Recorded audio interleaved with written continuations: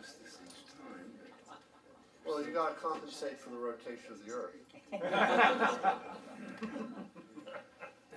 And is it my eyes failing, or is it a little out of focus? Yes. Your eyes are failing. My eyes are failing. You know, when I was a young man, well, when I was a boy, I became aware that as people got older, they lost their eyesight. Being visually oriented, that made me very sad. But now that I'm older and it's happening, I realize it's really not such a bad thing, because as a young guy, I would get up every morning and look in the mirror and frighten myself. Now I get better looking every day.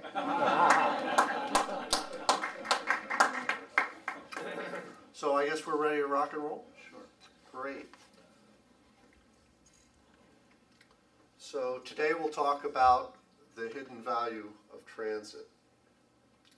And our quest today is to determine if we can obtain funding for transit in such a way so that sufficient funds are available to build, operate, and maintain transit facilities and services. So that development is encouraged adjacent to transit facilities rather than at remote locations. And so that all beneficiaries of transit pay their fair share. Next. So one of the key things to remember from today's presentation is that how we raise money for transit is just as important as how much money we raise. And a good example for this, setting the transit example aside, is water and sewer. Most of us pay a per gallon fee for water and sewer. And of course we could pay for water and sewer with sales taxes. Sales taxes raise lots of money. But the nice thing about the per gallon fee is that it encourages us to conserve water. We tend not to leave the tap on because that would waste our money as well as wasting water. And when we have a leaky faucet, we just don't see water going down the drain, we see our money going down the drain. And that motivates us to fix leaky faucets. If we paid for water and sewer with a sales tax, would we conserve water? Would we fix leaky faucets? No. Probably not. So there is a benefit to user fees. But next. So, but the question is, I don't know why. Your slide behind. Yeah, okay. Yeah, so next. Yeah, so can we recover the full cost of transit with the fare box? Well, transit is very, very expensive. And if we tried to recover all the costs through fares, the fares would be so expensive that hardly anybody would ride. And if nobody rides transit, traffic congestion and pollution go up. And that's not necessarily a good thing. So, next slide. So the question is, are there other beneficiaries of transit? And of course, everybody benefits from transit. Everybody gets better access to employment, shopping, schools, and recreation. Everybody benefits from cleaner air. And of course, the reduced congestion leads to lower delivery costs and lower costs of goods. So everybody benefits from transit. But these general benefits are not suited to user fees because these benefits are difficult to meter. So we pay for these out of general taxes, such as sales or income taxes. Next slide. So this is the traditional transit budget equation. Fares plus general taxes equal transit costs. Next slide. But in reality, especially today, we find out that fares and general taxes don't quite give us the amount of money we need. So the question is, how do we get to where we need to be? Next slide. First option, of course, would be to raise fares.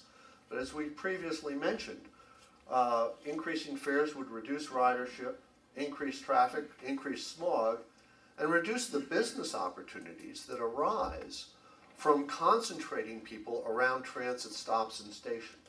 So that doesn't look like a good idea. Next slide. Another way to fund transit would be to raise general taxes. But that would reduce people's disposable income and thereby reduce business opportunities. Higher taxes tend to reduce people's perception of their quality of life, and it creates resentment, A, for the politicians who raise the taxes, and drivers tend to resent transit riders because they think that they're subsidizing people for a service that they're not benefiting from. So that tends not to work too well. So there's a third option. Next slide. Oh yeah, go back one. And that is, oh, you're going the wrong direction. So the third option is to reduce service, and reducing service, again, lowers ridership, increases traffic, increases smog, and reduces business opportunities. So, and as you know from the next slide, the traditional approach leaves us unhappy. And so our goal today is to see if there's an alternative approach that can leave us more satisfied. So of course there are some specific beneficiaries of transit, drivers in particular. They benefit because, I guess I have to ask my respondents here, is there traffic congestion in Pittsburgh?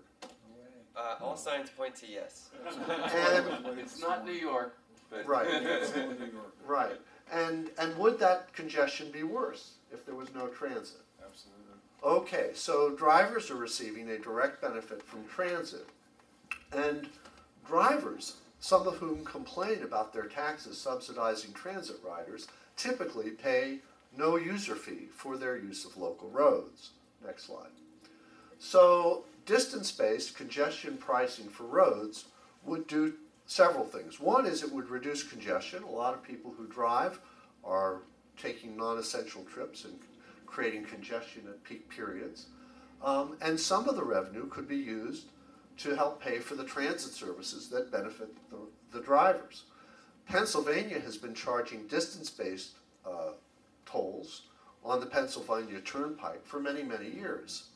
And in Maryland, the Inter-County Connector charges drivers based on both distance and congestion. So the toll that they charge varies in real time as the road becomes more congested. I don't know if they do that in Pennsylvania, but if not, Pennsylvania could look to Maryland for an example of how to do that. Next slide.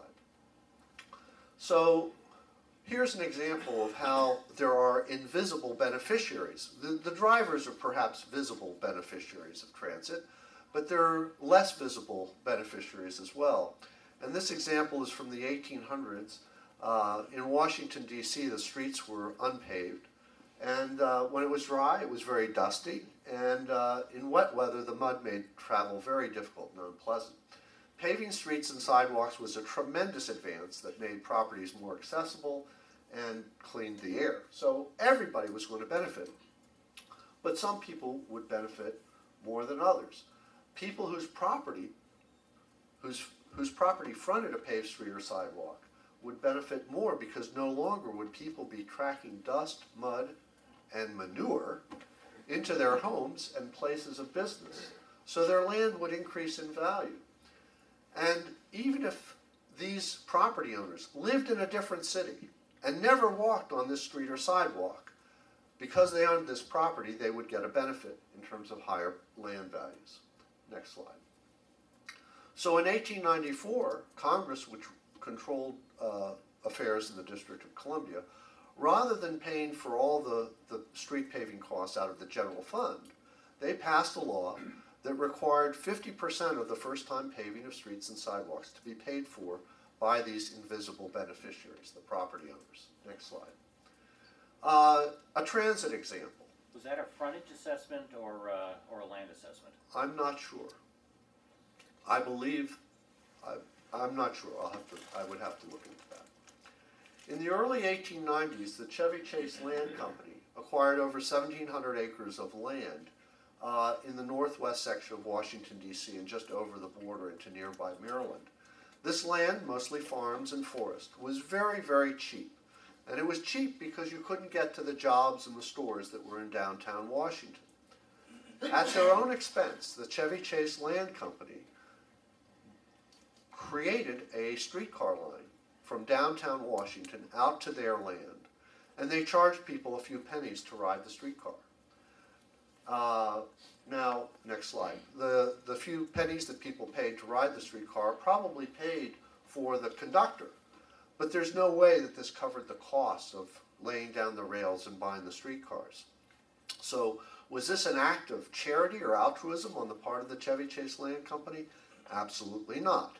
They recouped that cost and more through higher prices of land that they were selling for home lots and business lots. This land was now more valuable because it was now cheap and easy to get from their land to the downtown where the jobs and shopping were. So the thing that's important to note here is that if the Chevy Chase Land Company had tried to recoup all the streetcar costs through the fare box, the streetcar rides would have been so expensive that nobody would have ridden it.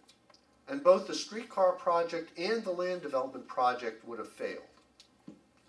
So the thing to remember is that when we're trying to pay for infrastructure, such as transit or roads or other things, it's important to get the right balance between your user fee and an access fee, or what I refer to as land value return.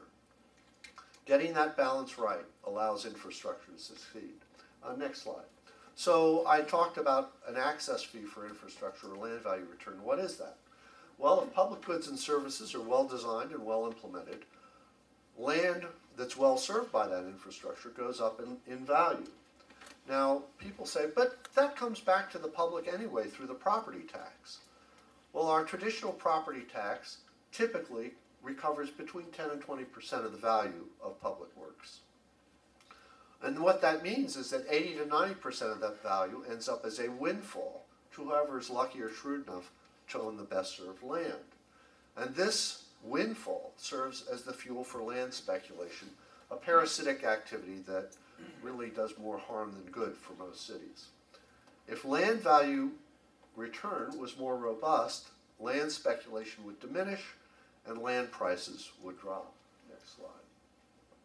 So typically, when we think about applying a fee or a tax to something, most people assume automatically that the price will go up.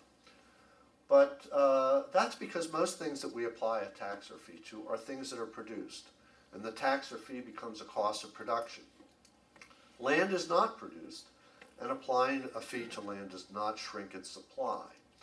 Land prices themselves reflect the benefits that people expect to receive from owning it. And if we apply a fee, such as land value return, we reduce that benefit and thereby lower the price. So again, I start off by saying that it really matters how we collect money as much as how much money we raise. And to explain this in the transit context, I thought it might be useful to compare and contrast a development impact fee with land value return. So let's take a look at the next slide. So here we have a situation where we have a new transit station, we'll call that M, and it's next to two lots. This lot has a building on it, this lot is vacant. And the community will want to raise $1,000 from which to pay for the transit service. Now, some people will look at this situation and say, well, the person who owns this building here, they're getting all the benefit from the transit, right? Because the customers, employees, and business owners who occupy this building, they're the ones who are getting the benefit from the transit, they're using the transit, and the fact that that transit service is available means that the rents that the building owner gets are going up. So the best way to fund transit would be to tax that building based on its size or value. That would be the fair thing. And of course, the owner of this vacant lot, they're not there, nobody else is there, they're not getting any benefit from transit. So next slide, please. So they put this development impact fee on the building, and this development fee is a tax on building value. It's a cost of production because, as we just said, if the building wasn't there, no fee would be owed. So anytime we increase the cost of production, the quantity of stuff that gets produced goes down, and the price of what's left over goes up. So the question I would ask is, do we want to reduce development near transit and increase its price? I don't think so. But taxes or fees on building values have that impact. and they appropriate privately created value. And this burdens developers, future owners, and the tenants of those buildings. So land value return is a different approach. It's basically a fee based on infrastructure access. As we mentioned before, land is not produced, and so the price of land is not based on costs, and the fee will not increase the price of land. So next slide. So we see that the land value fee, or land value return, increases not the cost of production, but the cost of ownership. Increasing the cost of ownership means the benefits of ownership are lower, and that lowers the price of land. So a land value fee does not diminish the quantity of land, it returns publicly created value to the public, and does not put any burden on the private sector.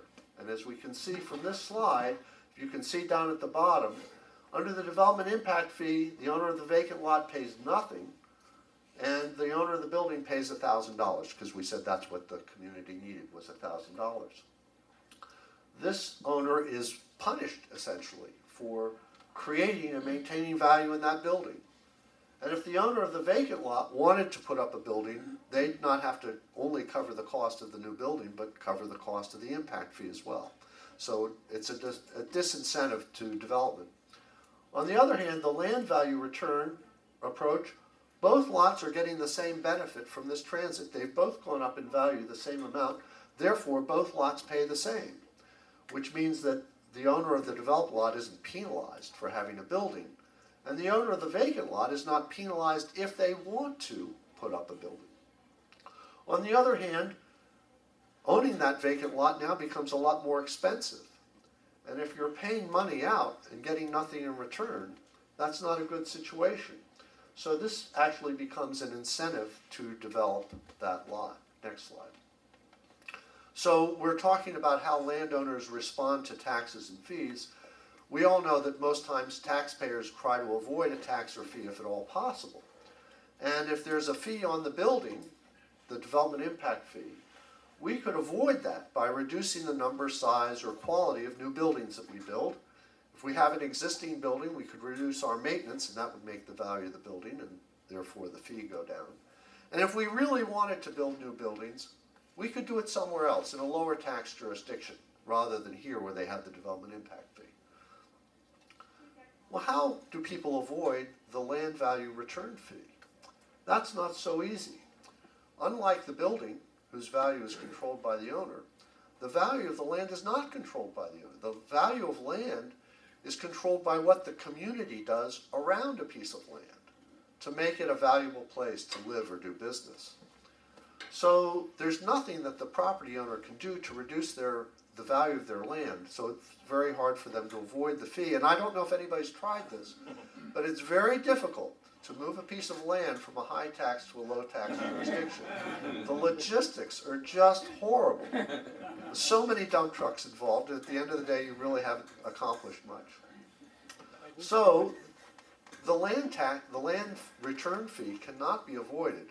So what's the option? The option is to develop the piece of land to get income from which to pay the fee, or sell to somebody who will. Bribe the assessor. Right, well, thank you, Paula. Good point. So next slide, please. So we've seen from what we just discussed that landowners receive substantial benefits from infrastructure, especially transit.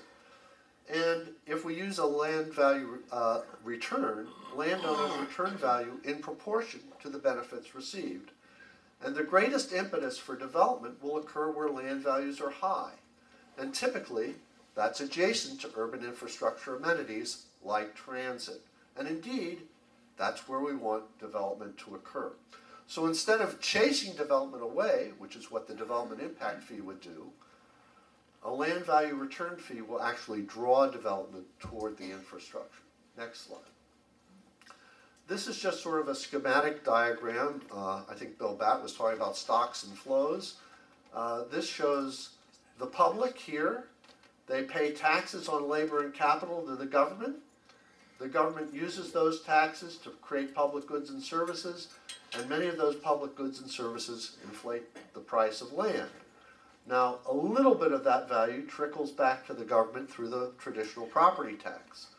But the lion's share ends up going to people who own land, particularly that small percentage of landowners who own prime sites.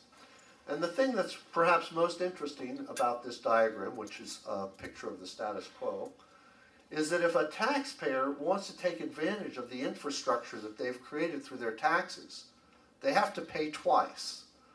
First, they pay in their taxes, but if they really want to take advantage of that infrastructure, they want to have their home or their business next to the highway interchange, next to the transit stop.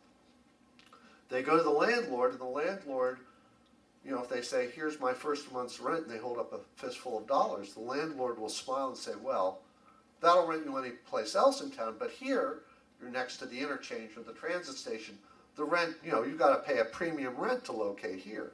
So you end up paying a rent premium to locate near the infrastructure that you've already paid for with your taxes. Needless to say, paying twice for infrastructure is not something that endears people to the status quo. Next slide.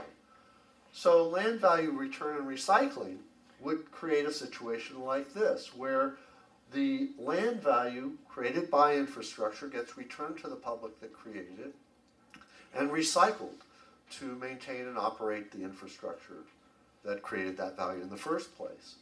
And the wonderful thing about this is not only does infrastructure become financially self-sustaining, at least to a greater extent than it is today, but as a result, taxes on labor and capital can be reduced. And because land values are being returned to the public, the impact of public infrastructure on land prices is less, which means when taxpayers try to access the infrastructure that they've already paid for in taxes, their rent premium is lower than it was before. If you could toggle back to the previous slide, just again to highlight the difference, you see how the rent is higher here, and next slide. If we make land value return more robust, rent goes down as well as taxes. Okay, next slide, please. So now that we've seen it does make a difference how we raise money for transit, the question is how much of the transit bill can we pay through land value return? Can we get all our costs? So this is an example from the Washington, D.C. area. Across the river, just south of National Airport, was a railroad yard in the 1990s. It was called Potomac Yards. It was owned by a pension fund. The railroad yard wasn't used for railroad purposes anymore. It was several hundred acres. And they thought the pension fund thought, well, we can develop this land and make money for the people who have the pensions that we manage. But they were denied a permit. And the permit people said, well, we can't allow development of this land because the only access is Route 1, and Route 1 is full of traffic at rush hour. It would be very irresponsible for us, the permit officers, to load more traffic onto the street. But we can't help but notice that the yellow and blue Metro Rail transit lines run right through the middle of the property. If only there was a transit station here, we'd reconsider. Next slide. So the landowner did the math and found out it was cost effective to pay for the entire cost of building a new Metro Rail transit station at this location. Next slide. And here's the article from the American Public Transit Association newsletter in 1995 extolling the fact that, wow, golly gee whiz, here's a private landowner who's willing to pay for public infrastructure. Of course, the people who lived on the other side of Route 1 saw the pictures of the transit-oriented development that was being proposed. Now, keep in mind that this is right next to an airport. We're not talking skyscrapers here. Probably the tallest building was going to be 4 or 5 stories. But compared to the empty land that was there before, it looked very dense, and the homeowners on the other side of Route 1 were concerned about all the traffic it would generate. So next slide, they pleaded with their politicians to downzone Potomac Yards, and the politicians, being the good people they are, they did what their constituents wanted. They downzoned the site, so it was no longer cost effective for the pension fund to pay for the Metro Rail station. So they did matter of right development. Next slide. And people talk about smart growth. This is dumb growth. So matter of right development led to big box retail, Targets, Old Navy, that sort of stuff. So, a few cinder block buildings surrounded by acres and acres of parking generated a lot more traffic than the transit-oriented development ever would have generated. But it was matter of right development, so they went ahead with it. Next slide, please. So if that downzoning had not occurred, we would have had a private landowner pay for the entire cost of a new Metro Rail transit stop. How neat is that? But the question would be asked, well, is this a unique circumstance or could this be replicated? Well, the thing that made Potomac Yards unique is you had a single landowner who could internalize most of the benefits associated with the transit stop. Typically, you have many people who own land around public infrastructure. Now, the key thing to remember here is that multiple landowners don't negate the fact that infrastructure is creating a lot of value. It just makes it a little harder to collect, but that's what governments are set up to do. So, in conclusion, all beneficiaries should pay for their fair share of transit. Users should pay a fare, drivers should pay for congestion reduction, and the landowners should pay for the benefits they receive by having access to productive infrastructure. And of course, everybody should pay for cleaner air and lower cost of goods. Next slide. So, no, one back. So landowners might never drive on a road or ride a transit vehicle, but they use this infrastructure to extract windfall profits. They're the invisible beneficiaries of transportation facilities and services. Land value return and recycling assure that landowners pay in proportion to the benefits they receive, and transit-created land value is thus returned to the transit authority and helps sustain it. And next slide. And so here's our new transit budget equation. Land value return and recycling plus congestion reduction fees plus traditional user fees and general taxes should lead to satisfying our transit budget needs. And next slide, please. So using land value return and recycling helps make transit economically viable because it's an often overlooked and underutilized revenue source. The land use consequences that we mentioned are very favorable. Land value return reduces land prices and induces more development near transit. And if those revenues are used to reduce taxes on buildings, then development near transit can be even more affordable. It's also equitable and comprehensible because the landowners are paying for a benefit they receive in proportion to the benefit received. Next slide. So that concludes my remarks, and I look forward to hearing from the other speakers about what they think. And I'll take your questions after that.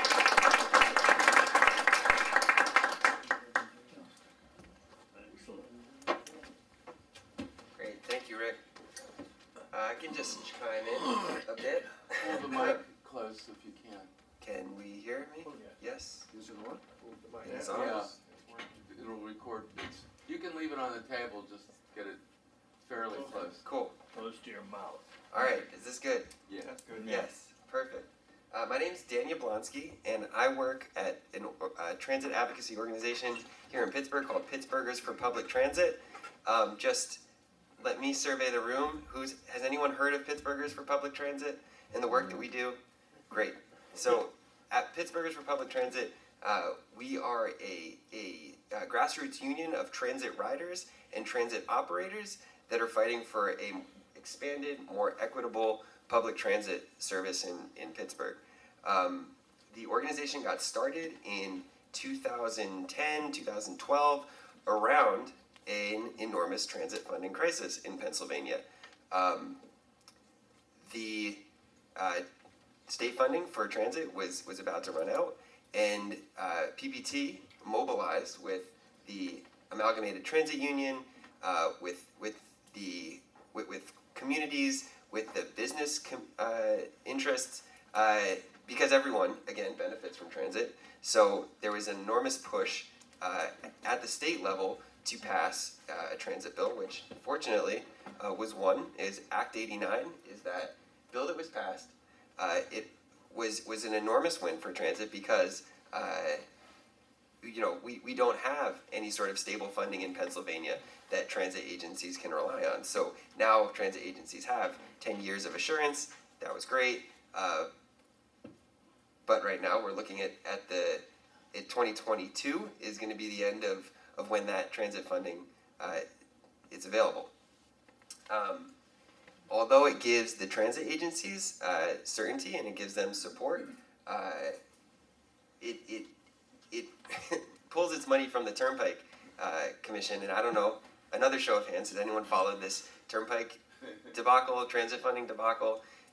The Turnpike is massively in debt, billions and billions and billions of dollars in debt, and they have done a great job of pulling more bonds to expand highways, while also digging themselves in debt, saying that this current arrangement funding transit is unsustainable. Which, I mean, yes, it is.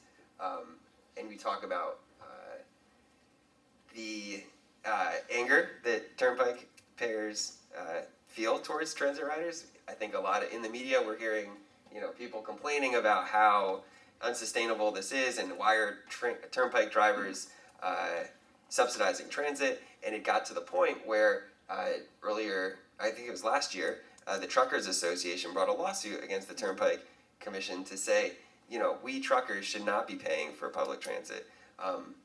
That went through the courts. Fortunately, it was decided just a few months ago that suit could not go forward, and that, for better or worse, the current arrangement for transit would have to stay.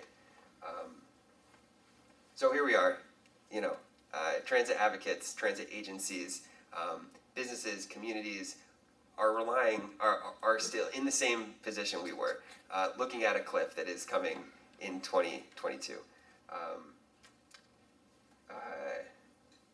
So I think that brings us back to Pittsburghers for Public Transit and the work that we do, and because at PPT we fundamentally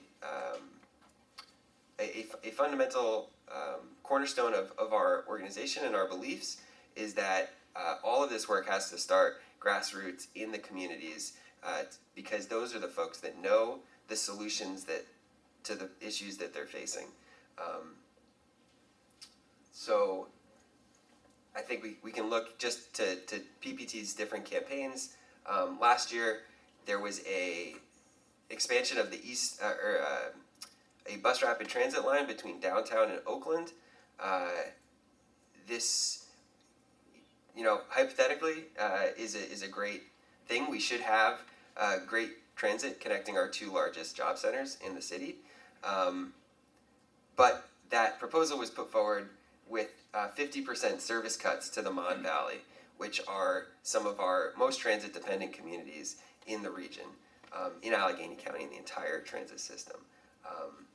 So, PPT, working from the grassroots, was able to mobilize with thousands of residents through the Mon Valley, held rallies, series of escalating actions for over a year, and then last spring it was announced that the BRT would go forward without the service cuts, which is an enormous win for that community. But we don't want to, as an organization, we start in the grassroots, but we don't want to always be on the defensive. So having those sort of proactive campaigns, PPT worked with those folks in the Mon Valley to lay out a series of campaigns. The Riders' Vision for Public Transit is what we're calling it. It calls for an extension of the East Busway. It calls for equitable fare policy changes so that we can have free transfers. We can have a policy called fare capping that allows poor riders to pay similar prices to rich riders, because currently just the bus pass, to buy a monthly bus pass, is $90, $100 at the beginning of the month. If you don't have that in your bank account, you're not going to be able to afford it. So you have to pay on the per ride, and by the end of the month, you've paid more than a rider who has that $100 in their account and can afford the monthly pass at the beginning of the month. So these grassroots campaigns are the work that we're doing now.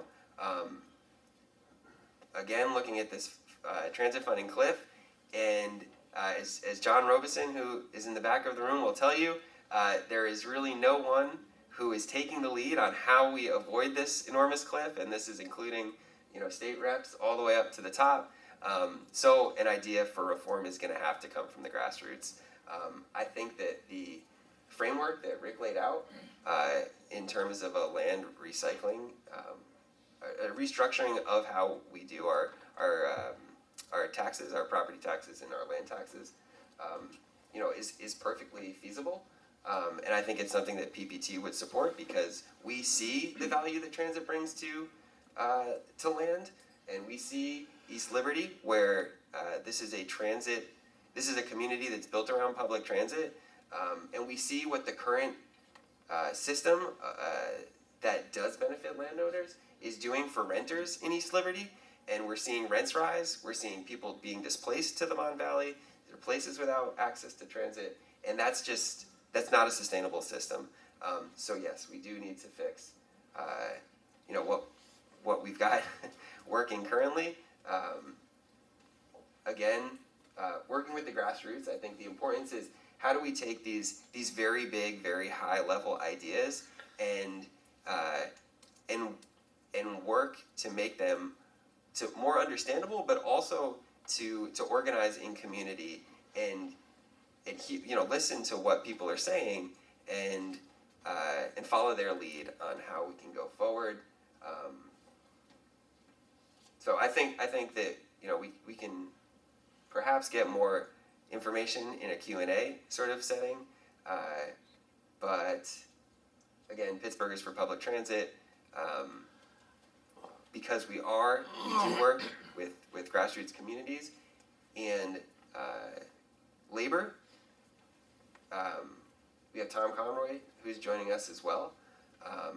So I'll introduce Tom. He is a retired operator. Used to work with the Port Authority for how many years? 19. Sorry, these mics are off. No, it's okay. Oh, it was on. Okay, so 19 years Tom spent driving for the Port Authority. Tom can talk a bit about how he got involved in Pittsburghers for Public Transit, why he was an operator and why he gets activated with the grassroots advocacy as well. Good morning. Thank you, Dan. I became a bus driver in 2001. I was 47 years old. I'm a barber by trade. I was 47 years old and I realized I didn't have much of a pension. And so I kind of reassessed what my marketable skills were. And I had two that stuck out in my mind. And one was I liked to drive and I was pretty good with people through 20 years of being a barber. I could talk to people, I could handle people. So I applied and got this job at Port Authority. And great union job, good benefits, good pay. Took you 5 years to get to the top rate. And when I hit top rate, I found out that I really did enjoy driving the bus. The physical act of driving a bus was fun to me, as crazy as that may sound. So there I was there 5 years, and we were notified that there were massive cuts coming. They were pretty much on track to cut 25% of the service in this county. And next thing I know, I was being ushered into a room where they were explaining to us how to file for unemployment and how to get these kind of benefits when you no longer have this job. And that was kind of a huge kick in the butt to me. And so I got more involved with Local 85, which is the union here. And we had rallies, we had protests. I wound up barely surviving the cuts. They didn't go as deep as they said they were going to. But we had wage freezes, lost seniority, but still I had my job. A lot of people didn't. So I get more involved with the union to fight all this kind of stuff and to join the fight for funding transit. many trips to Harrisburg, many rallies, hoarse voices from screaming.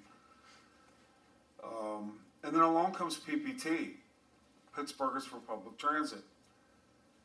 And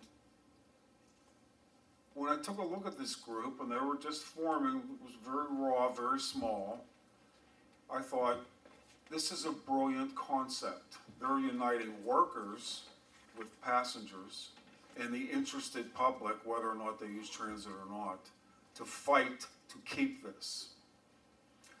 And it seemed to be a perfect marriage to me, so I got involved.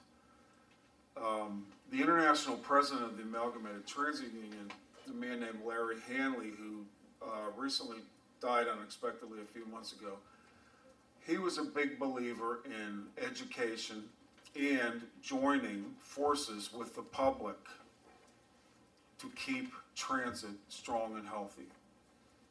So PPT was born. There were other cities that started taking on. PPT, by the way, is a model for a lot of these places all across the country, for a lot of these groups all across the country. They're strong, and we have a really good team of people on there.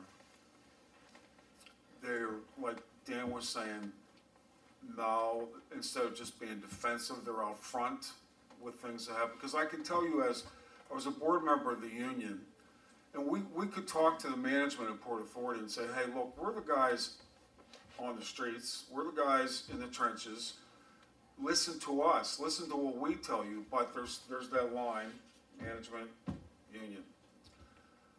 Well, these guys, and I should say we guys, get the attention of the CEO, because she looks out her window of the building and there's 60 or 70 people out there walking around with signs and bullhorns and chanting and singing. And they're not just union people. They're people with disabilities. There are people that use the bus every day. There's people that may not ever use the bus but still think it's a good idea to have good, strong mass transit. So this is a perfect marriage to me. I'm proud to be involved with both groups. I'm still involved with the union, and I'm still heavily involved with PPT as much as I can be. So that's the story.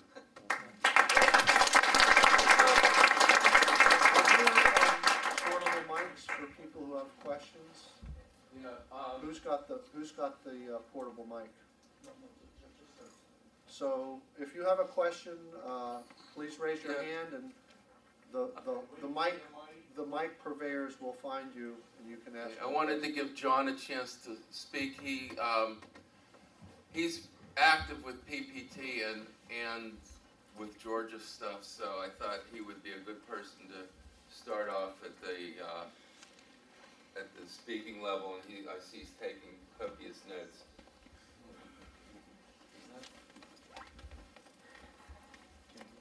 Hello? Yes. Jonathan Rodas and John.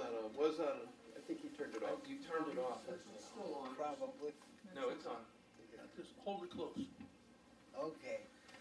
I'm a charter member of the Allegheny County Transit Council, which was the official citizen advisory body created by Marilyn Skolnick of Legal Women Voters and mandated by the legislature, which she managed to get through on 2 transit crises ago.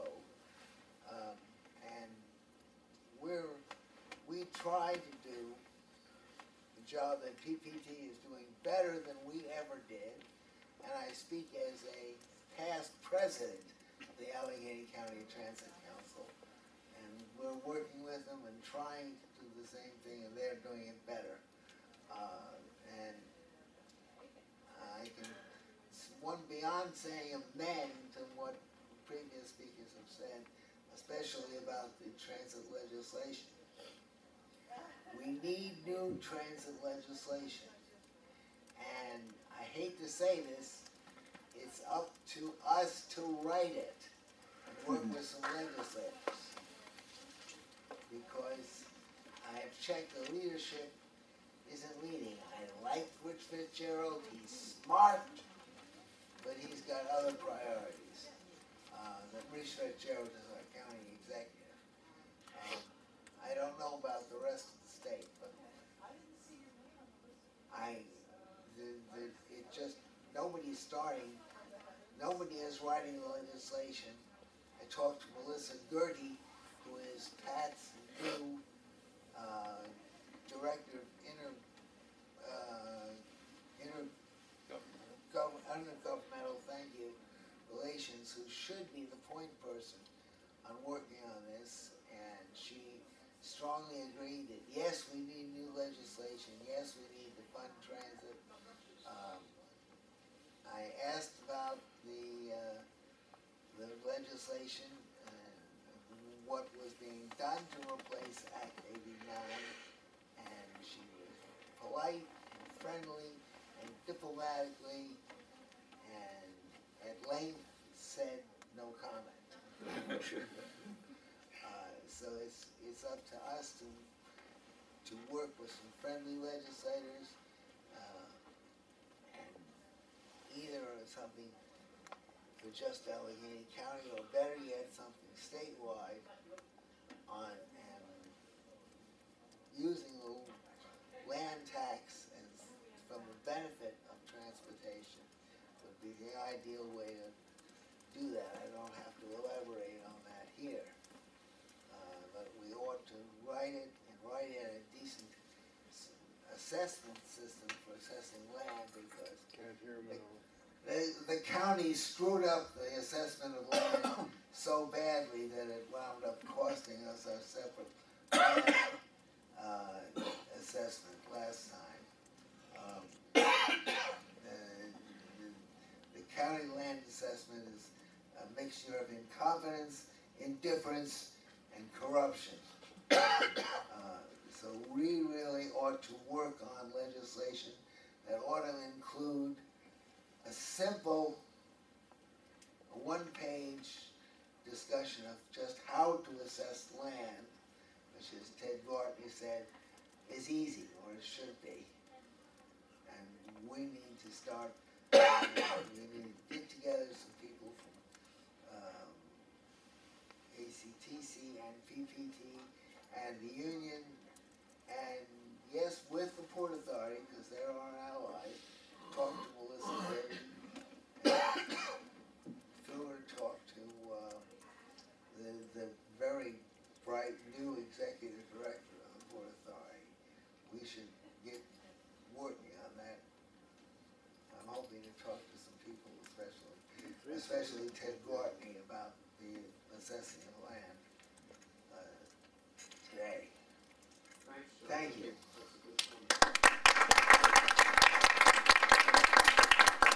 Rick, my question concerns the range of impact on land value beyond the corridor or the station, as the case may be. Now, yesterday when Tom Gearing and Rich Nyman gave their presentations, the graphics, the maps that they used showed that the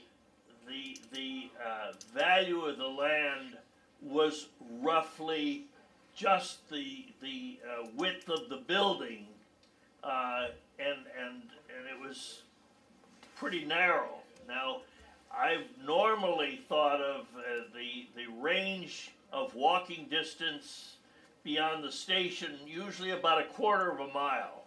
Right. And a study that I did of value capture going on the Northway, that is Interstate 87, going from Albany up to Montreal, the first 11 miles from Albany up to the Erie Canal, found that we could have raised 11 times the amount of money necessary to build that superhighway. So I used 2 miles on either side of the interstate as the impact area. So if we talk about a station walking distance of 2 mile, a quarter of a mile, or an impact for driving maybe of 2 miles, I've seen some Parsons Rinkerhoff studies using various figures. What have you used for the impact of stations and corridors when you look at the value of the land change? Well, that's a good question. Thank you, Bill. I think that makes sense. Sorry. I turned it off before. How do I? Yeah, turn it's just it on? that button that's on top. Slides towards you. There we go. Thanks, Bill. The answer is it depends. Some people assume, incorrectly, that transit always creates value, and it doesn't. So, for example, we could go out into an Iowa cornfield and build a wonderful subway there, and we would destroy the land value there because that land is well suited to growing corn, and putting a subway system in the middle of an isolated Iowa cornfield wouldn't induce any development there. Nobody wants to be there. So we just simply destroy land value by putting a subway under that cornfield. So you have to put the infrastructure in the right place. That's the first thing. And then the question is, well, how much value does that infrastructure create? Again, the answer is it depends on what's happening around it and how we finance it. Do we finance it in a way that induces development near the infrastructure or far away? If you look at studies that show the land values near infrastructure, basically they tend to peak immediately adjacent and then they tail off.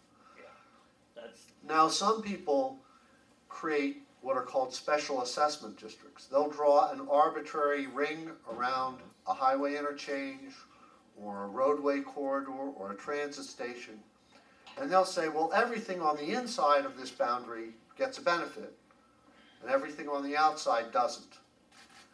And for example, I didn't use this example in the slide, but in Washington, D.C., we had a situation similar to Potomac Yards. So I don't know how many people here are familiar with Washington, D.C., but the Red Line subway, which is one of the busiest subway lines in our system, going north from Union Station, the next station as part of the original system was Rhode Island Avenue, which was 2 miles north. That's a fairly long distance. But the reason there was no station in between was the area in between during the 60s had been railroad yards, so there was nothing there.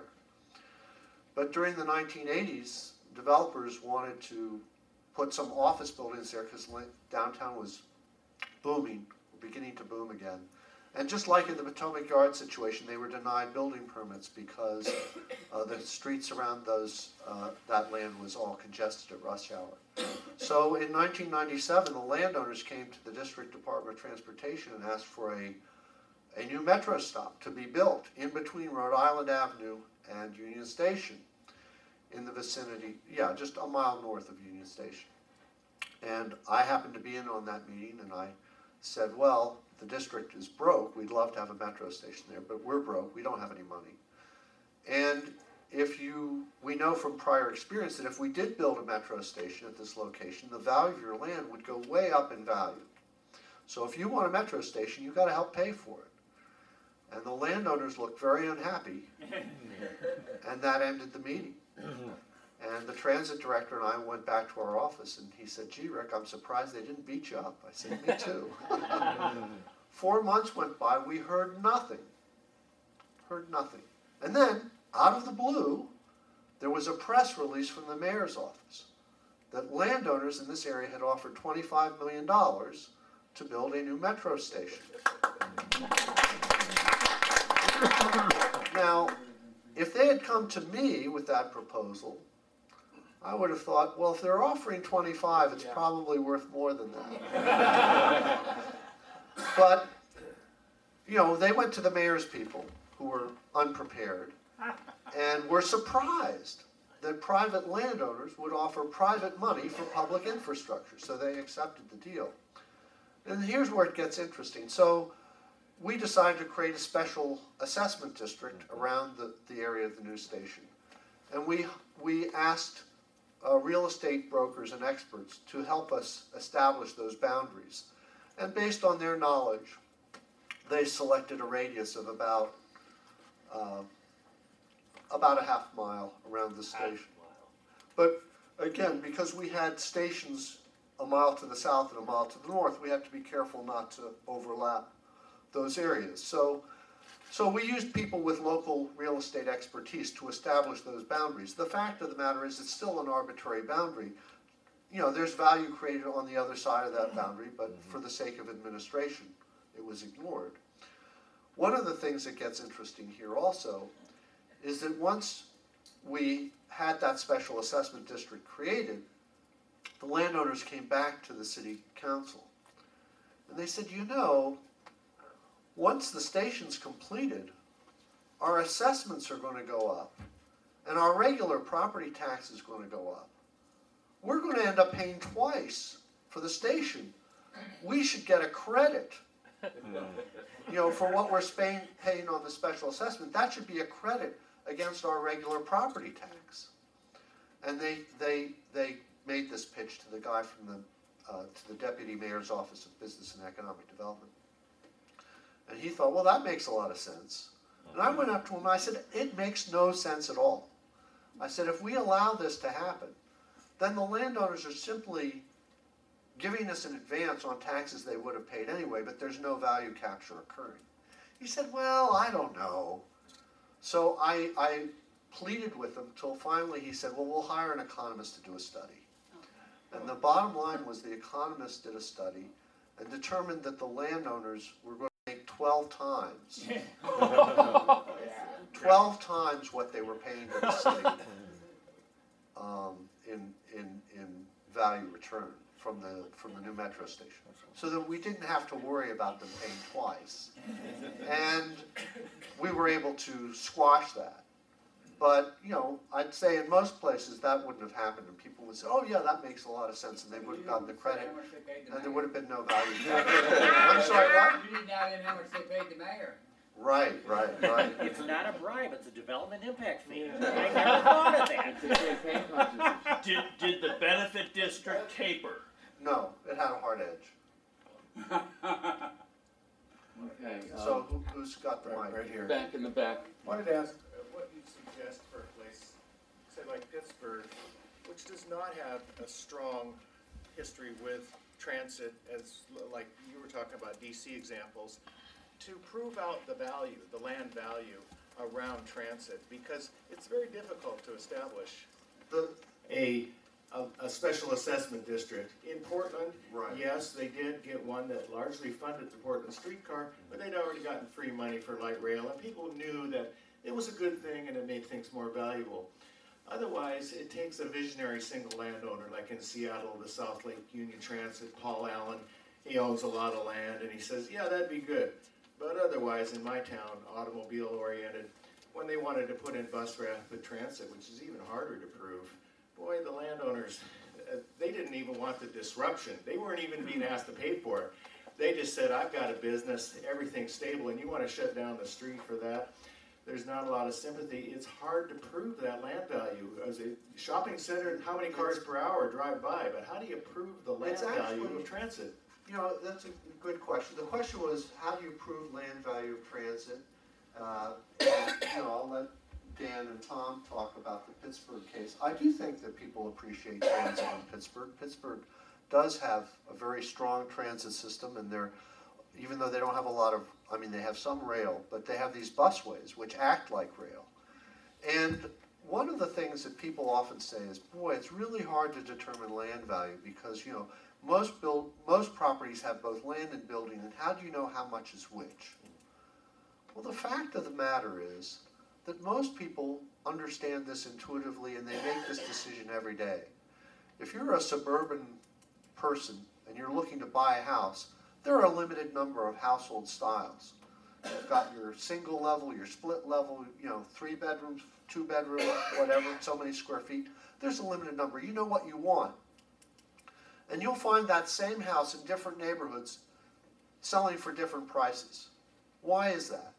Well, one house is in a good school district. The other house is underneath the flight path to the airport, has terrible noise. The other house is near transit, has great access to the jobs and shopping and culture of the region. So people, when they shop for housing, they understand that different neighborhoods have different prices based on the amenities they offer. That's land value. And so even though sometimes even assessors will say, oh, this is impossible to do, real people do it every day. You put a mobile home out of a factory on a quarter-acre lot in different neighborhoods, it's going to sell for a different price. People understand that. And that's what we're talking about. There are people, certainly assessors and real estate agents, who understand the value of land. Developers understand the value of land. So I'll just leave it at that. I think it can be known, but I'll let other people talk about the Pittsburgh context and how it could be championed. Yeah, if I could, just 2 minutes on Pennsylvania and Pittsburgh's attempt to center transit-oriented development is this Transit Reinvestment District, a TRID. Is this a concept that folks are familiar with? Is it like a TIF, a tax increment financing? I am not an economist, and generally... well, let me run this by you and see if it works. Please. So the Transit Reinvestment or Improvement District, Transit Improvement District, the idea is that they benchmark how much tax revenue is gained from this area. They draw, again, they make a special assessment district area. They put a ring around the transit stop. Yeah. They say before we establish the transit service, this is how much revenue is being produced from one or more taxes. And they say now we're going to put in new infrastructure, in this case transit. And if the revenues go up above the base or benchmark level, that additional revenue, instead of going into the general fund, goes into a dedicated fund that helps pay for the infrastructure. Is that what we're talking about? That's exactly what we're talking about. So, and so right ahead. I think what we see is we can look to East Liberty for the effect of what this is. The state of Pennsylvania went through, I mean, I think the TRID is somehow different from the TIF. I'm not exactly sure why, but in Pennsylvania, I think 2009, 2010, 2011, somewhere in that range, went through the process of approving this TRID financing option. And in the entire state of Pennsylvania, the only place where an actual TRID has been established is in East Liberty. There are dozens of sites across the state where lots of studies have been done. A urban designer friend of mine says that the actual benefit of the TRID legislation is that there's a lot of studies being done, but really no places except East Liberty where one has actually been established. I think the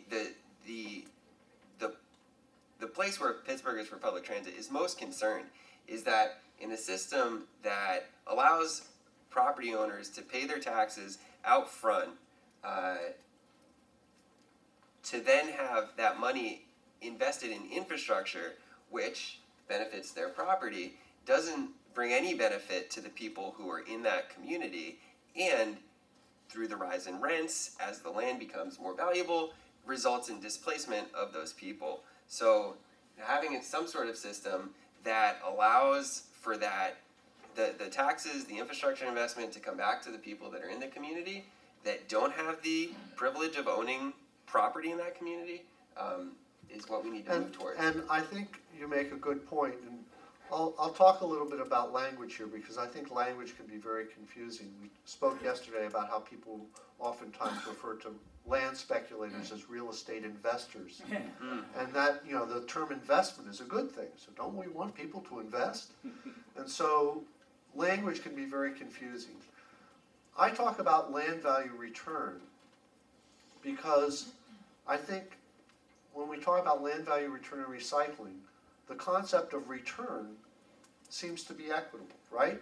The public sector is creating the value. We're not stealing or extorting value from anybody. We're simply getting back the value we created in the first place. A lot of academics use the term value capture to talk about this concept that we've talked about this morning. I don't use that term for a couple reasons. One is capture sounds very hostile. In fact, the United Nations, Alana Hartzog isn't here with us today, but she's done a lot of work with the United Nations and other similar groups. They don't use the term value capture because they thought it sounded hostile. But tax increment financing is kind of a hoax, and that's what these TRID districts that you're talking about are. So, again, as I mentioned, we benchmark the tax revenue for an area before we make an infrastructure investment. And then the assumption is that but for new infrastructure investment, that revenue would always be constant. Well, that's a hoax, that's a myth. And the tax rate in this area is the same with or without the district, okay?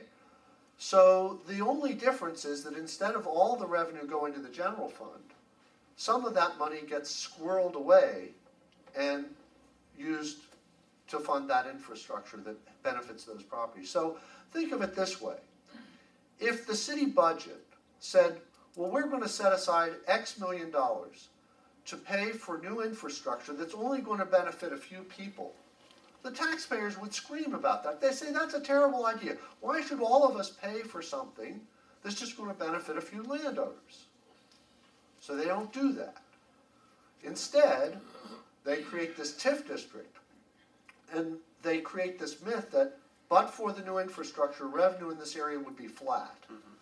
And any increment in revenue, even though the rate doesn't change, any increase in revenue from new development or inflation or what have you, is solely because of the new infrastructure. Even if it's also going up everywhere else. Exactly. And it creates the illusion that the infrastructure is paying for itself. But what you're really doing is you're robbing the general fund.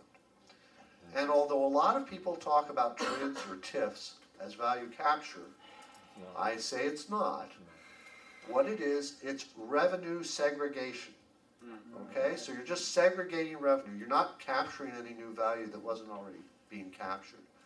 And so a lot of what we have to do, and I think you put your, put this well, is that we need to talk. I mean, ultimately, this has to come from the grassroots.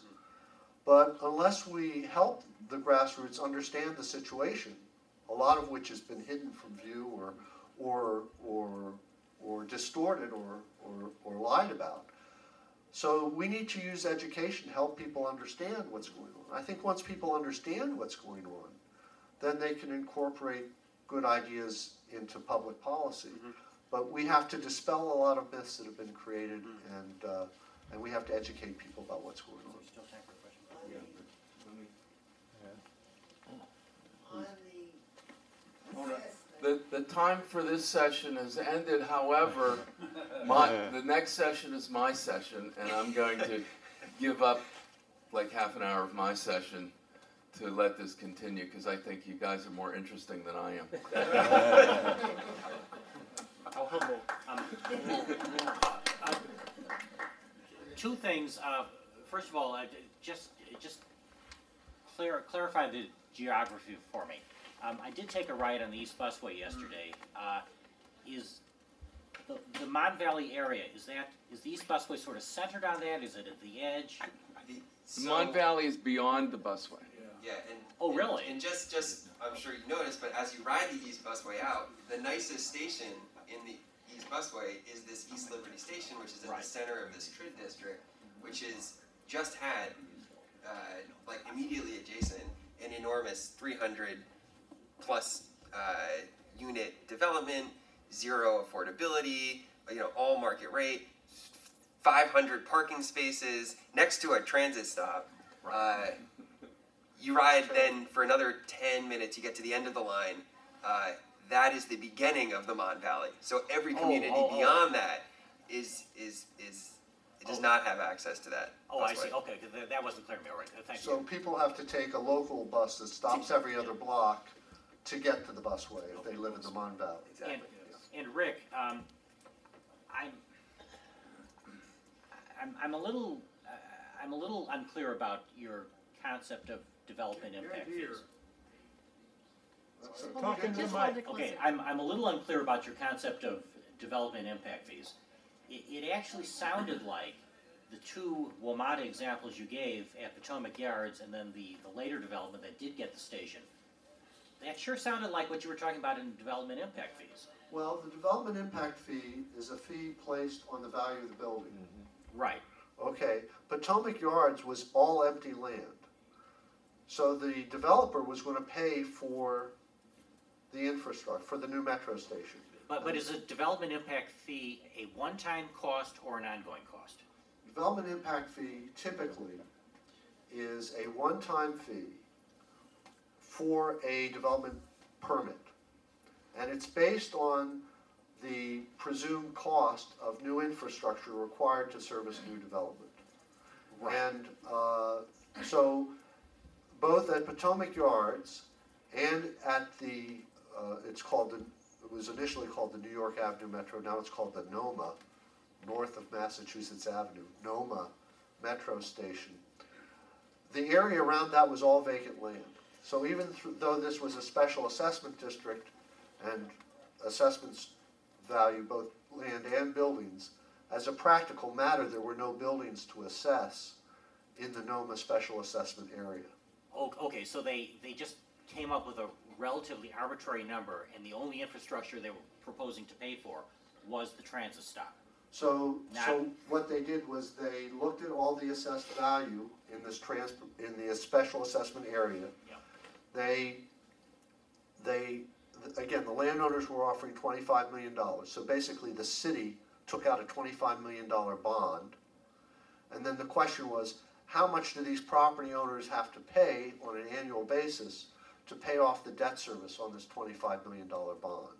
And that was what they paid in special assessment.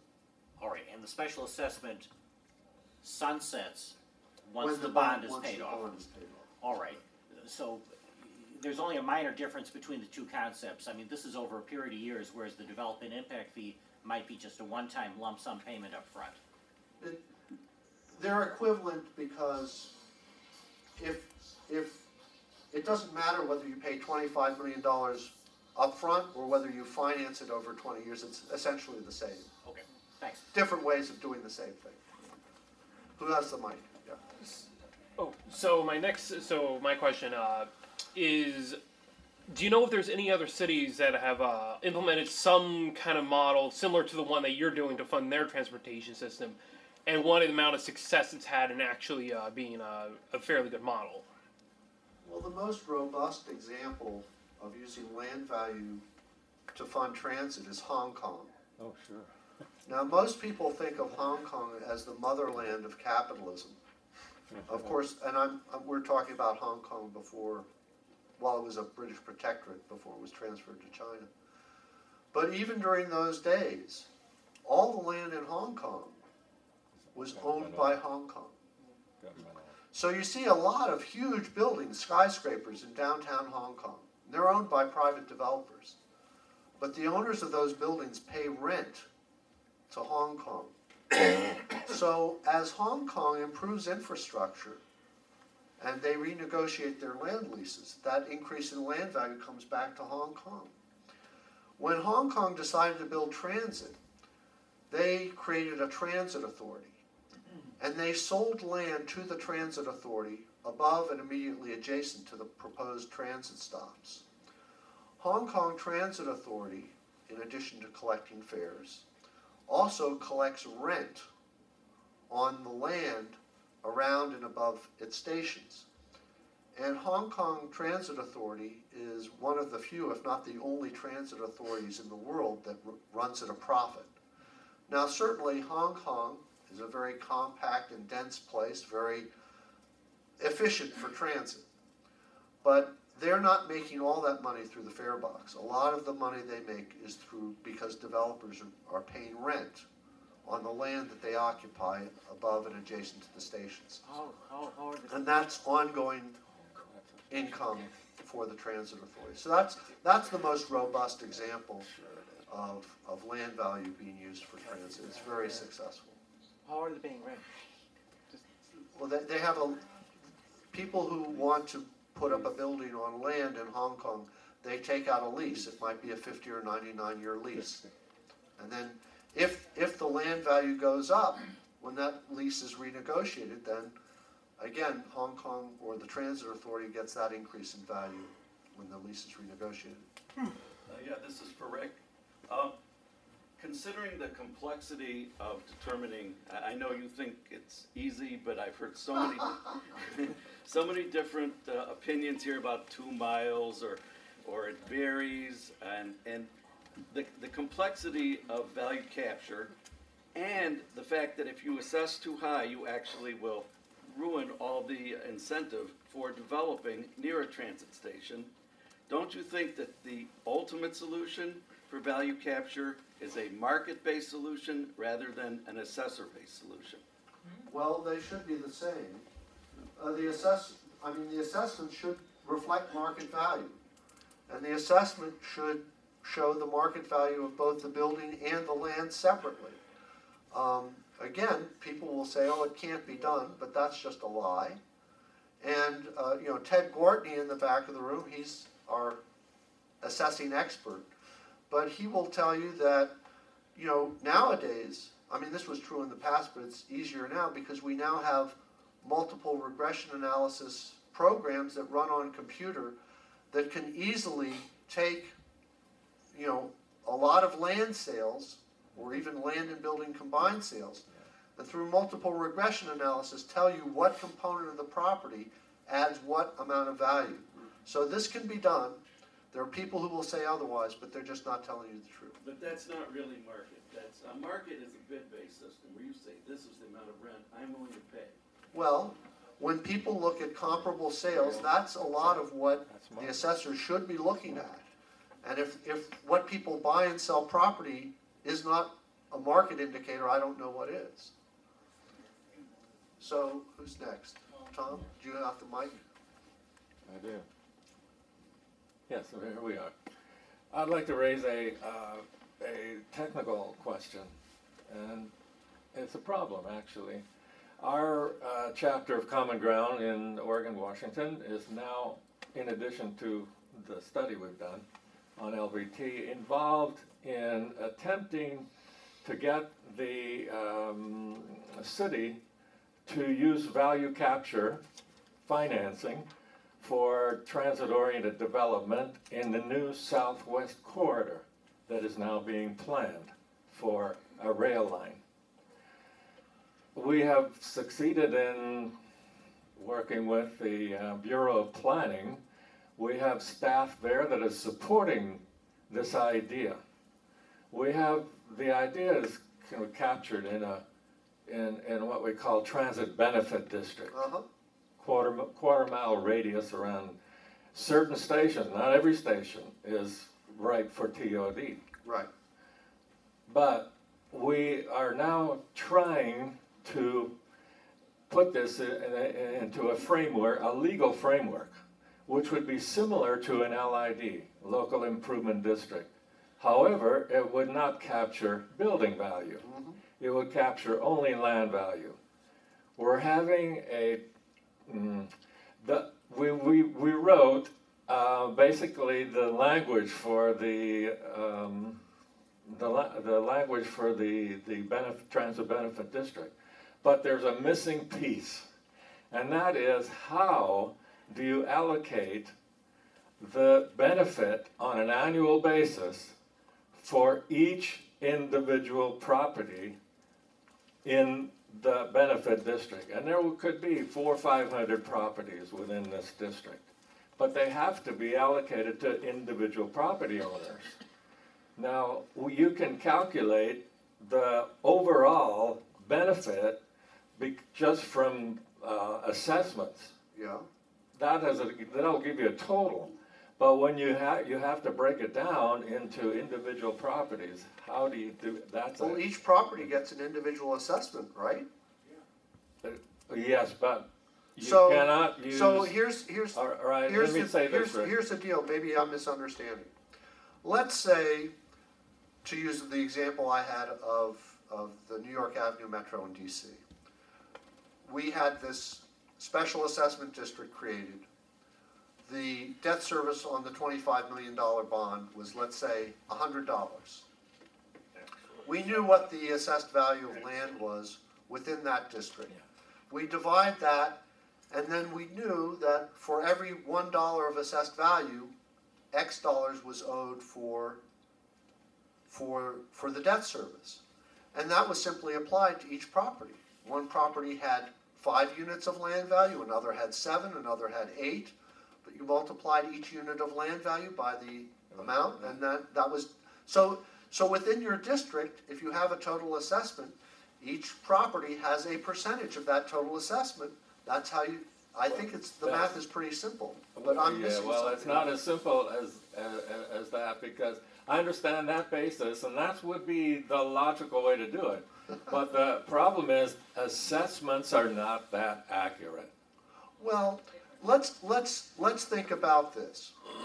Let's say that we have a house on a piece of land, and let's say that the house is worth $120,000 and the land is worth $80,000. The total's worth $200,000. We're using Portland, so add a zero. Doesn't, you know, trying to keep it simple. Trying to keep it simple. So let's say the assessor says that there's $100 in the land and $100 in the building. It's not an accurate assessment, right? But if we went to we reformed that system so that we reduced the rate on building and increased the rate on land. You know, it would be maybe suboptimal because the assessments weren't accurate, but as long as they're equally inaccurate for everybody, it would still be fair, right?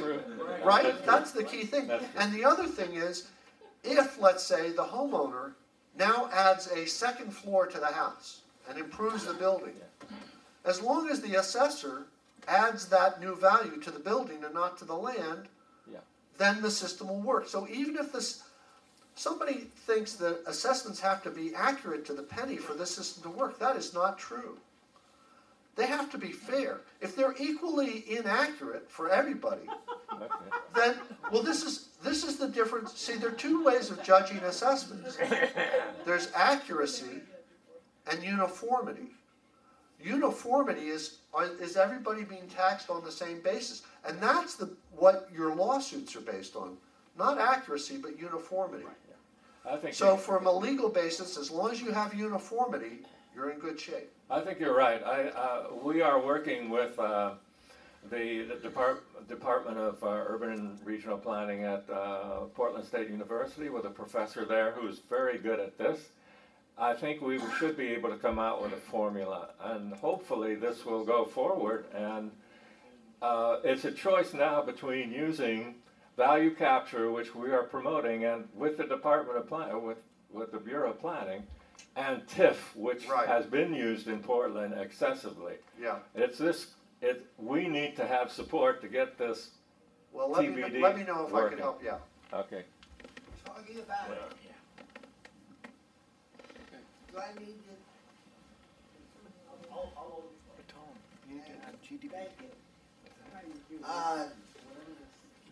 That question of assessing land value, the noble Ted Moore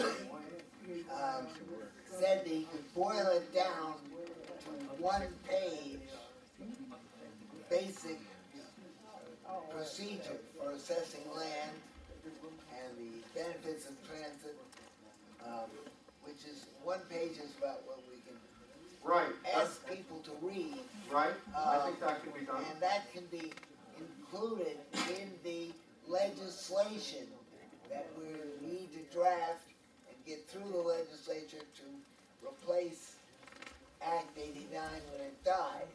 Because for some reason, people don't trust the county to do the land assessment. Right. Just because they screwed it up ridiculously the last time. Well, you know, you raised a good point, John, and this is a question for you, Dan. Obviously, Pittsburghers for Transit is a great organization. Do you have counterparts in Harrisburg and Philadelphia? The answer is that there really is not a statewide. Not a statewide, but in each city, a local transit advocacy group. Or maybe you haven't looked into it? No, the answer is unfortunately no. There are folks that advocate for transit, but we see them come a lot more from the business sector than from the grassroots community sector. In places like Philadelphia and... Yes. Okay. So, But it would be good if one could find transit advocacy groups, whether they're grassroots or not, Sure. in each of these cities, and then you could take advantage of the education you've done, share that, and then have some impact on Act 89, which of course is a statewide law. And just because the Pittsburghers are mobilized and educated doesn't mean they're going to win the day in Harrisburg. So creating an alliance of transit advocacy groups around the state might be a way to go. absolutely. Philadelphia has one. I'll tell you that. Great.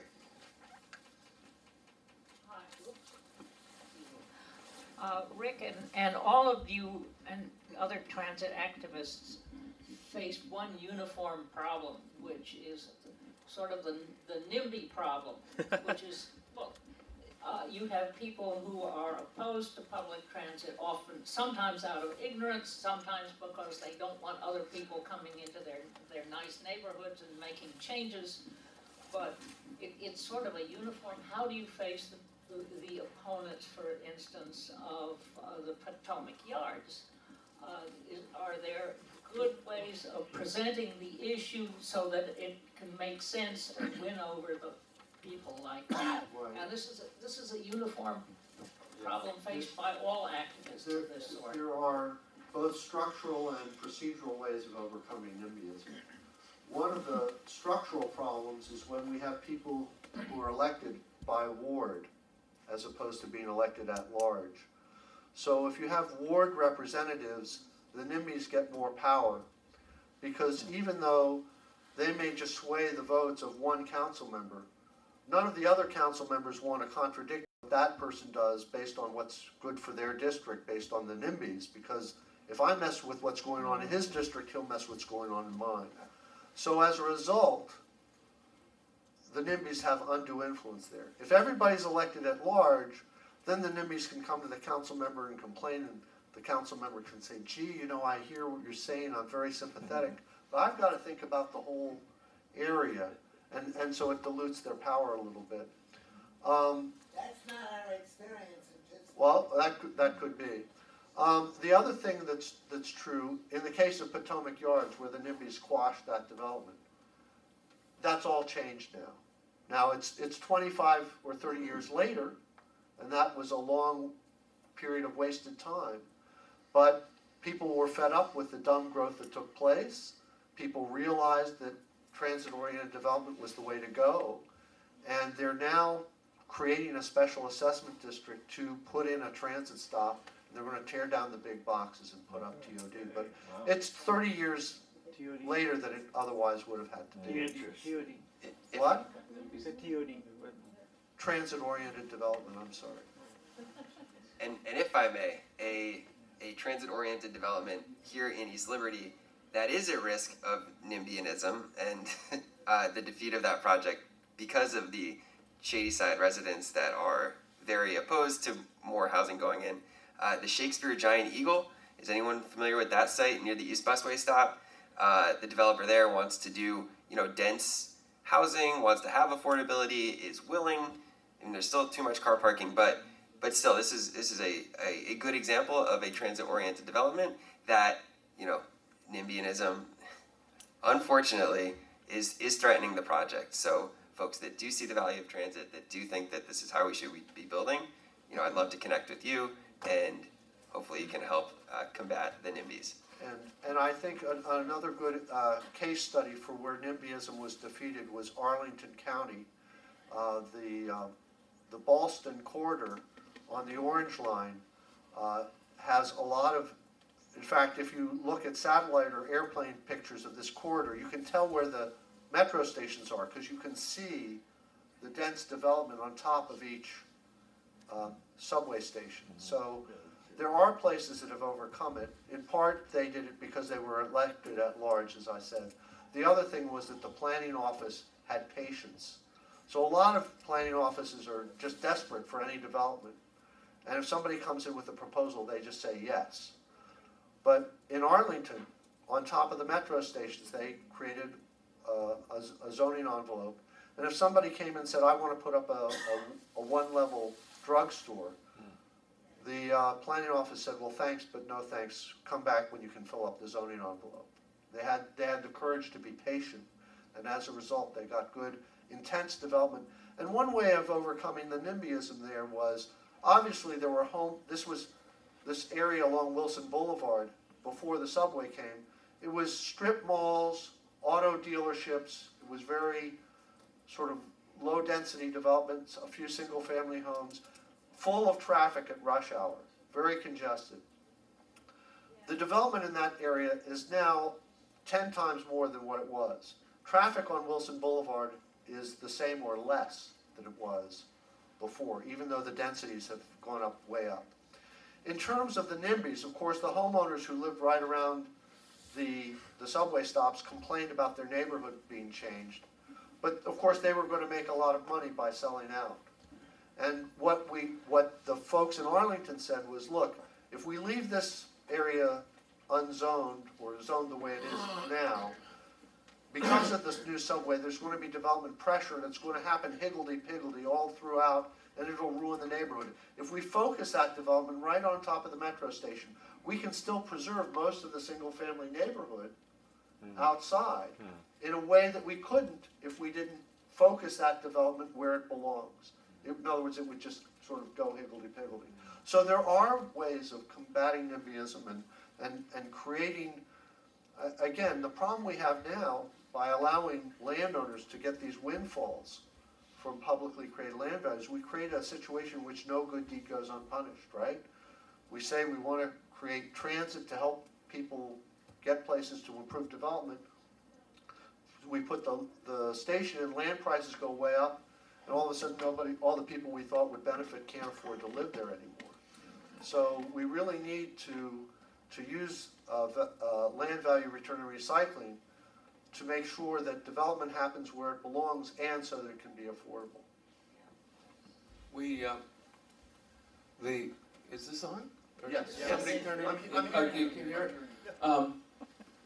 If you look at an Allegheny County transit map, there's almost no public transit to the North Hills.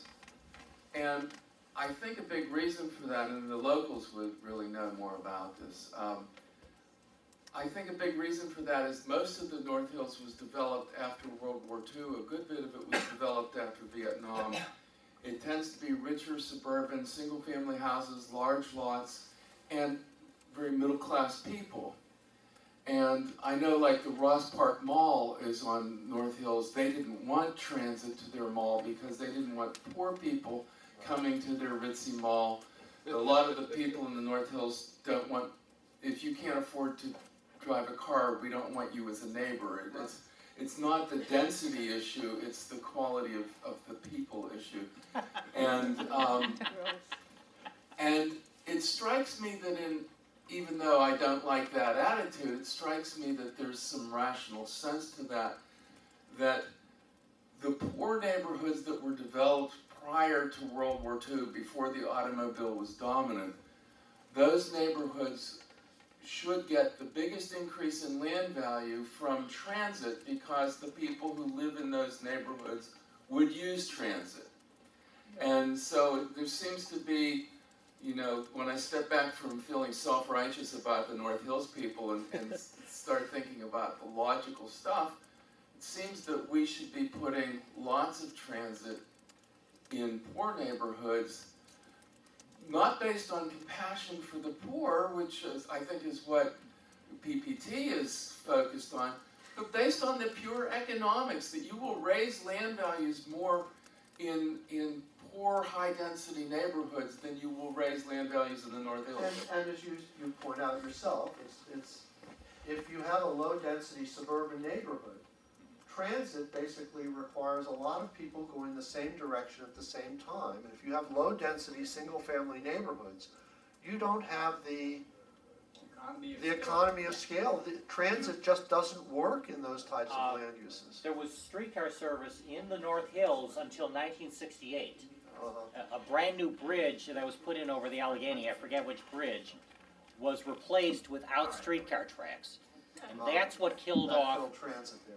Yeah, in fact, Pittsburgh area had streetcars in all three directions. Okay.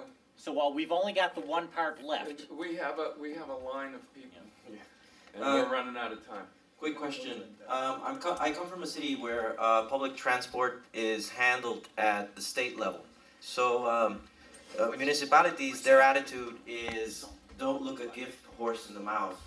And municipalities have very little participation and no skin in the game of public transport.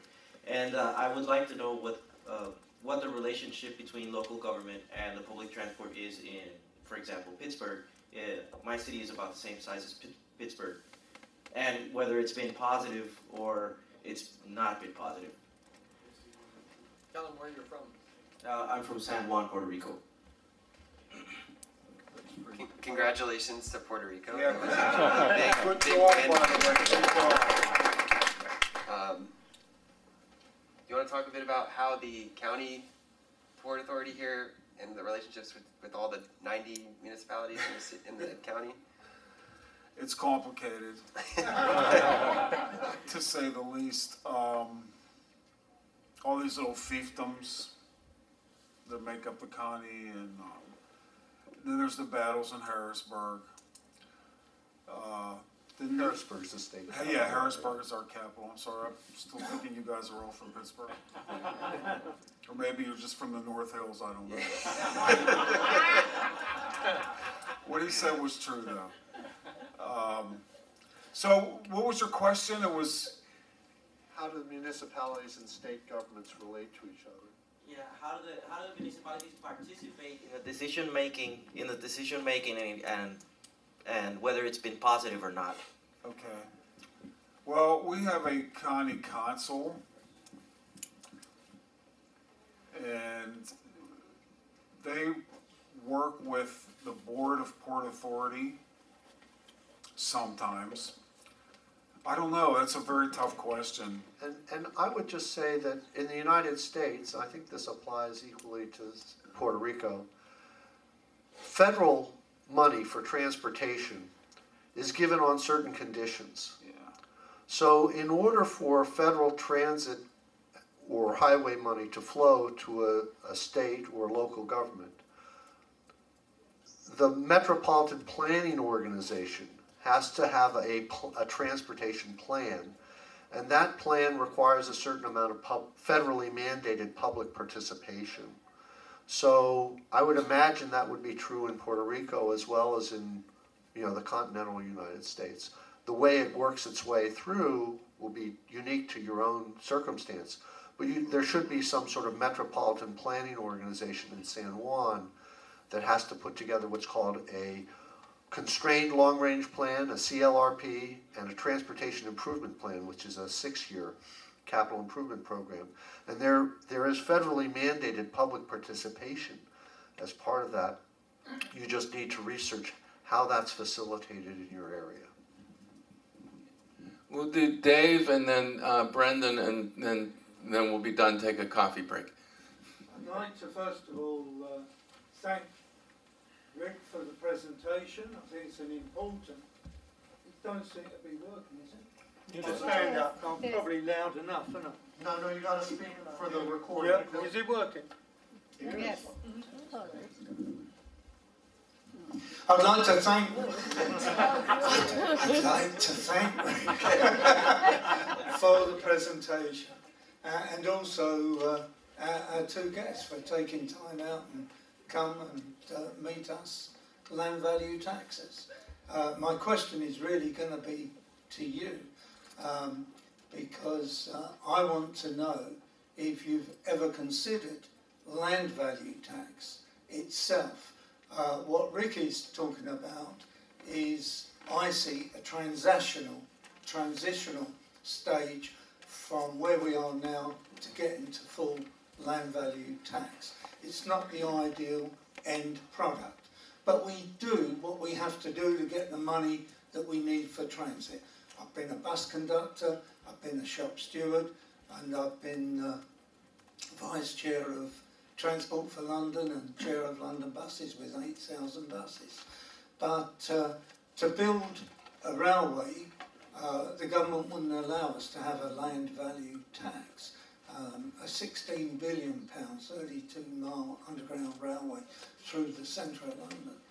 And so we went for a supplementary rate on the existing business tax, because that was the best we could do. And that's raising a quarter, in fact slightly more, 4.2 billion towards the cost. And Tories have supported that in London, as well as socialists like myself. But when we built the Docklands Light Railway, back in the 1980s, we couldn't get any land value capture whatsoever. And I was really disappointed because I was advocating it. And the other thing I was advocating was that we should name it, instead of Docklands Light Railway, Fast and Rapid Transit. And I don't know, but for some reason they wouldn't accept the initials on the sides of the train.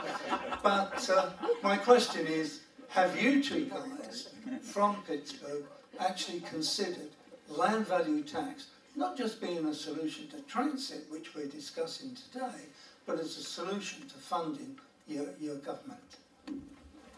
I have to say no. I think that there's an acknowledgement at Pittsburghers for Public Transit that there's obviously a system that's broken and that we need to solve that system. I don't think that we've looked specifically. I mean, no, we haven't looked specifically into land value capture. Perhaps you will. Yes, perhaps we will. Now that we know Rick and you guys are here as resources. You almost had it. Right. That's what I understand. Yes. I must thank the panel, Dan, Tom, and Rick for an excellent presentation. It's really good. I'm from Ottawa, Canada, and we're, a new transit line is about to open. And I won't ask the question, but I'll talk to you individually, because it's being funded by the governments, the local, the provincial, and the federal. But they're 600 metres, so 500 yards either side. They've got a development permit. And it seems to be the only people that seem to be able to put buildings there are large developers, because they can have the lawyers and the accountants and everything else. And I've talked to friends and they said all over the city, the medium-sized and small-time developer is being squeezed out. So I would like to have a follow-up with all of you. And if you want to see Rick in a movie, he's done 2 movies. We got on our site when you were in Washington a few years ago. It was in the winter, but you were at the transit station. Right. You were at the, and he talked about this. So thank you very much. And I think what is important is when we do surveys of Georgians, one of the big things they want is to outreach to politicians, policymakers, and the public. And I think what you guys are doing is just excellent. Thank you.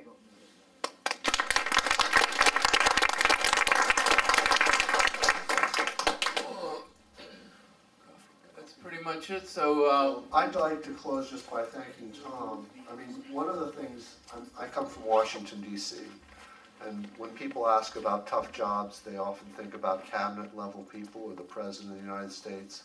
I think being a bus driver is one of the toughest jobs in the city. I mean, when you think about it,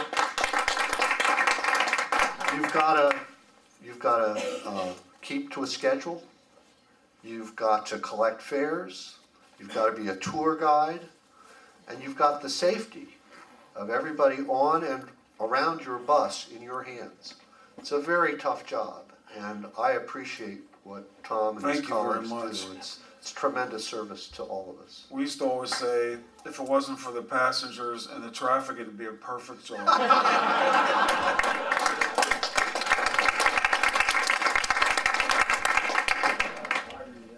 So there's coffee break right across the hall, and if you want to talk to